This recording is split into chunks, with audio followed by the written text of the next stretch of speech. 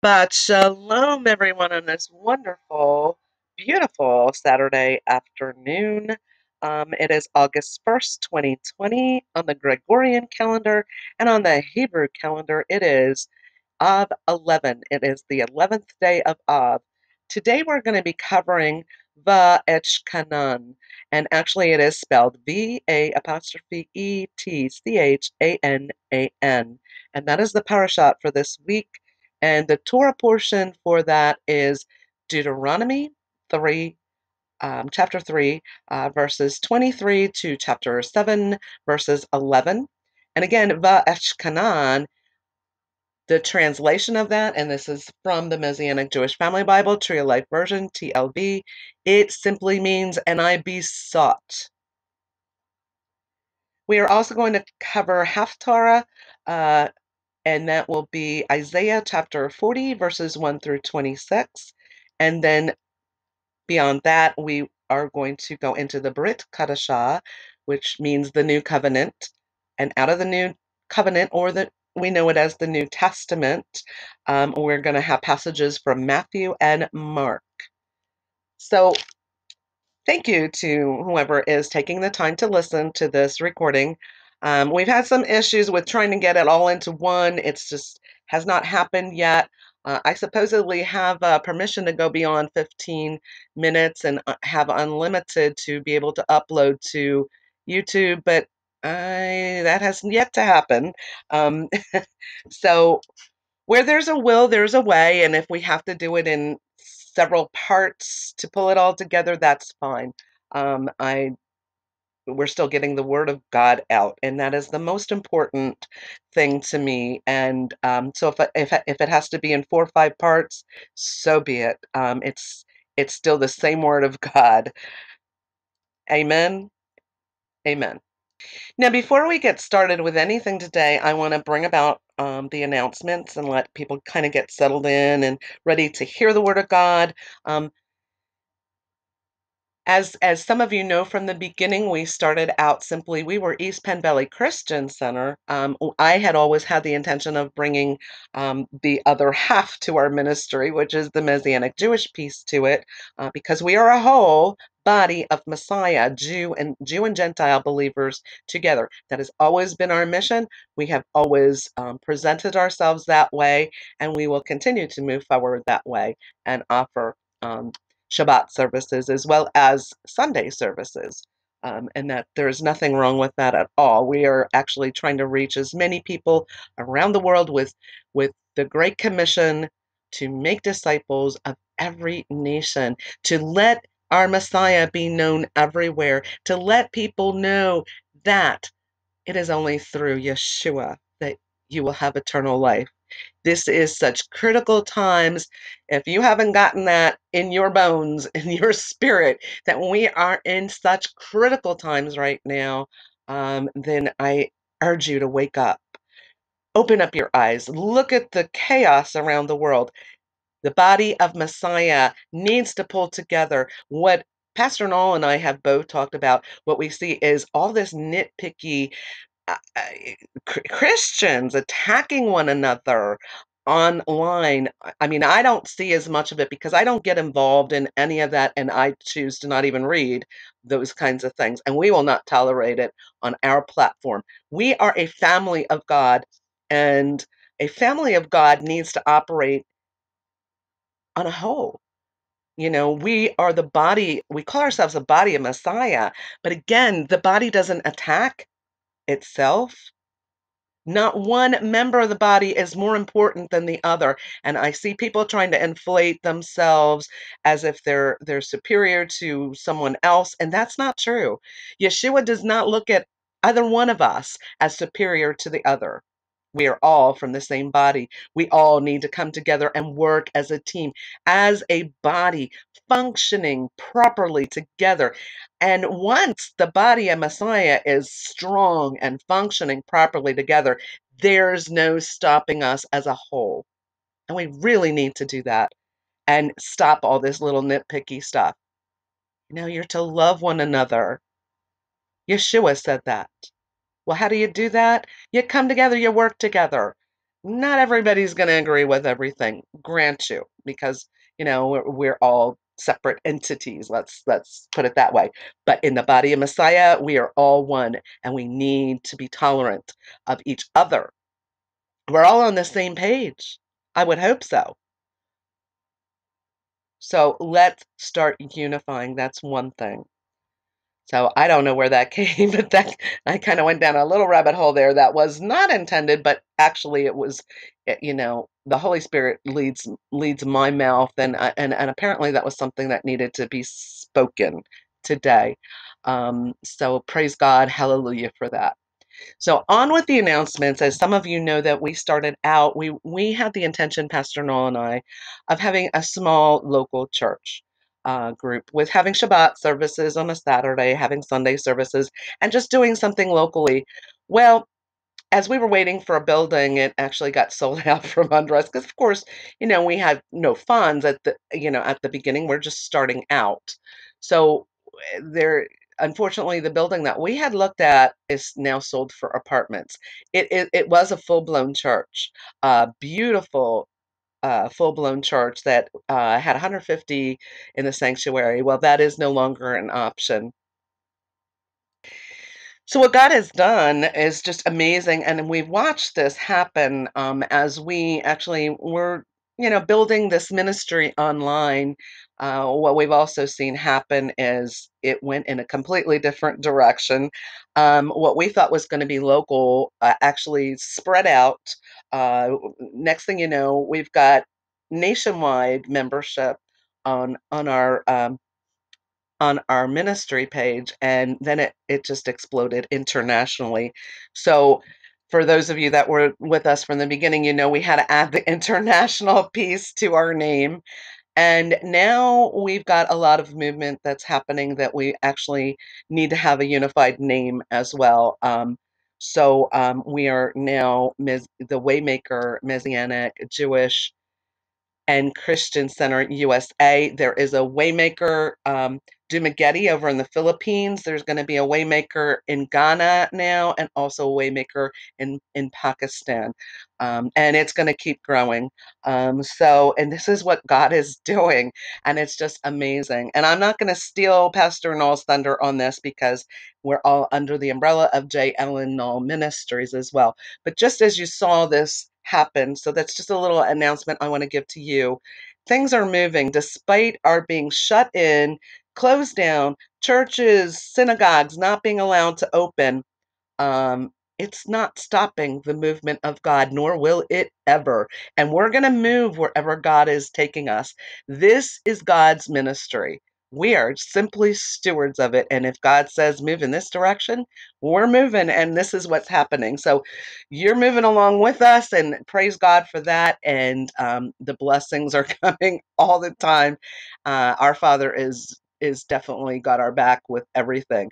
As you know, I had the intention of actually opening something that we don't have in the county that I live in, is any Messianic Jewish worship at all.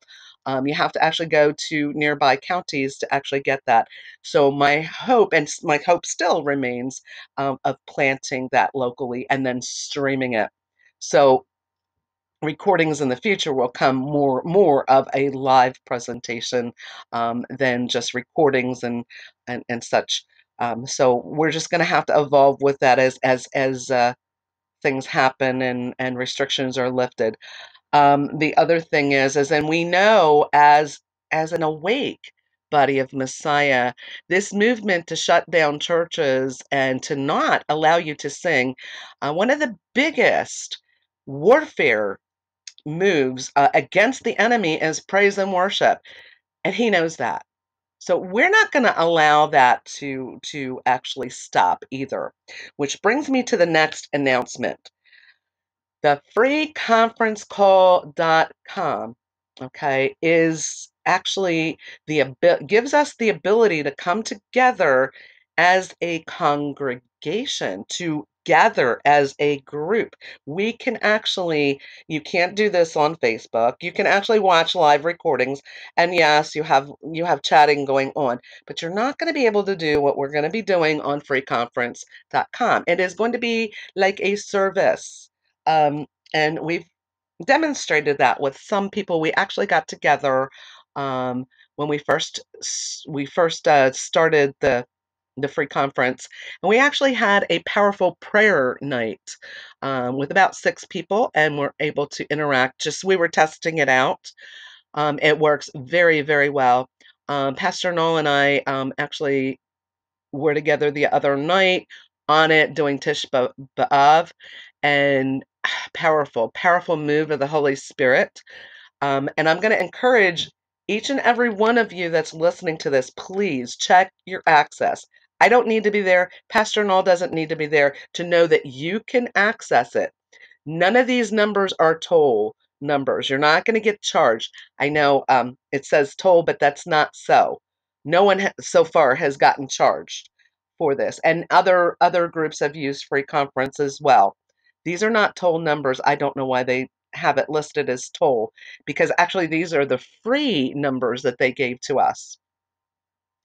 So the United States has one number. If you're calling in by phone, it has one number. And then it'll ask for the access code number. So you put that in and you hit pound and you're in. Um, Other countries, you have a number two, designated for your country. You dial that number and add the access code, pound, bam, you're in. If you're having trouble, if your country is not listed on there, which I do know there's a couple that are not listed, and I don't know why. I apologize. That's not, it's not my format, but there is another way of getting in there. And that is coming onto the website. That website is listed. You click on, it'll bring you to the website. You'll add I think it's your email or your name, how you want to present yourself in your email or something like that. It's been a while since I actually did that for the first time. I come into Dr. Carter's free conference. I come into Dr. Um, to actually to the Paul Begley School. We use that as well, free conference on a Wednesday night. And it is the same, it's just another designated number for our page, for our group. Um, Everyone, when you register with free conference, you get your own web page for to be linked into, and your own phone number. So we've got our own. And yeah, it was actually, don't, not to confuse anyone, it will say East Penn Valley Christian Center International. We registered before we did any name changes, and I don't know that we can change the name. So we just got to live with that for now, but it works beautifully. So if you cannot access by phone, you can access by web. And the nice thing with the web, too, if I do share something like if I want to share a PDF or a Word doc, you'll be able to see that when we do teachings and what have you. Plus, there is a built-in audio microphone on the web, so you may not need to use your phone. There's a built-in. The other thing that you can do, and I've done this multiple times, I do this because I never know if my built-in audio is going to work or not. I have an old computer, so I like to make sure if I'm in a class that I'm not going to get bumped off and I can't hear what's going on. You can come in on phone and the web if you're using like a laptop. You can come in both ways. Of course, you're a little limited if you're just trying to access by your phone. So you might have to choose one way or the other. But everyone should be able to access this. And I'm encouraging everyone to practice accessing it, because we're going to use this, because we've been actually shut down from being able to gather. This is our gathering. We're going to be able to gather as a congregation, as a group of people to worship the Lord. There's a recording mode because, as you know, I did actually post the recording. We can do praise and worship. Um, we can't record that piece because of copyright, um, of course, and we want to honor the copyright of the artists that have the music out. The other thing that we may do is actually invite some of these artists that do worship music and bring them on to be part of the worship team and promote what they do as well. We may have separate sessions of doing that, but so we're going to be able to do some praise and worship time. I am going to be looking for people that want to be involved in live intercessory prayer. And by doing that, I know Amanda, one of our mods, had indicated she would like to be a leader, a prayer leader in this. So we're going to work together with trying to build that. So we have 24-hour prayer team. We've got people that are waking up at different times across the world right now on our group. So if we had 24/7 prayer, live prayer, we can use this free conference for people to come in and gather and pray over people, to have real anointed prayer. The other thing I'd like to do with the intercessory prayer is to have people engage in real spiritual warfare and knock down the strongholds of the devil. The devil is, the prince of the power of the air, and has actually been taking a real foothold in different cities and actually causing so much chaos. But we, as the body of Messiah, Yeshua gave us the authority to put him under our feet, and nobody is doing that to a degree that we can actually start doing that and gathering and doing real spiritual warfare, and taking back what the devil has stolen, and start getting our Great Commission out there, and stop being stilted by the demonic forces. We need to put them under our feet in Yeshua's name, not in our name, but Yeshua died. His blood was spilt for this very purpose as well. So we need to know our authority. We need to take our authority that he's given to us. So that's another thing that I want to do with the free conference, dedicated area for us. Also to do some services, and then we can have people gather. The beauty of this is there's interaction, there's real true fellowship going on. No, it's from all over the world. We've had people that have access from India. They were not charged. We've had Hong Kong connections and other areas of the United States as well. There's been no toll charges. So I want to just say that, so people are not afraid to use it. And there are those different avenues that you can get in to use it. And if you have questions of accessing, please reach out to Pastor Noll or myself, because we're going to use this. This is something the Lord put in my spirit to use. We're being held back with worshiping to Him. No, there's ways. And this is an avenue and a place where we can actually do live worship. And so I know it's different for people. Not everybody has used this service, and they're not sure, and people get a little shy when something new comes out. Please don't be shy. This is a beautiful service that is an opportunity for us to gather and to actually talk to one another, not just like type individual type, and posts and things like that. It's live. It's happening. We can actually go, have exchanges back and forth. And I also want to use this for people that are musicians. We can actually, this is our tithing into you as well to help promote you. You can come on, we can do an interview any way you want to. We'll give you the MP4. You can go do with it what you want to advertise. Um, but, especially those that are a part of our ministry page, we want to promote you. And that goes for artists. The artists that we have, the authors, let us know. We will set up a time. We will actually, you know, we'll actually do an interview. We can actually help to promote you, and we'll give you the MP4. We'll give you the recording as well for you to do with what you want to post on your own page. We will certainly post it for you on our page to help promote you. So there's a lot of things we can do with freeconference.com. It is just amazing what we can do, because again, we have the ability to record or not to record. So if we can do that, we can tithe into your music ministry, your whatever ministry that you're doing, and help promote you as well. So that's our way of tithing into other people. So that's just a little, I know I really went off here on, on the free conference thing. I am going to implore you to take the time. This is was not just a post. It's actually something that we need you to engage in. So I know people go through posts and they like and they don't really realize what they're liking. Please take the time to go and access this because you're going to miss out on some powerful, powerful things that are going to happen in this ministry.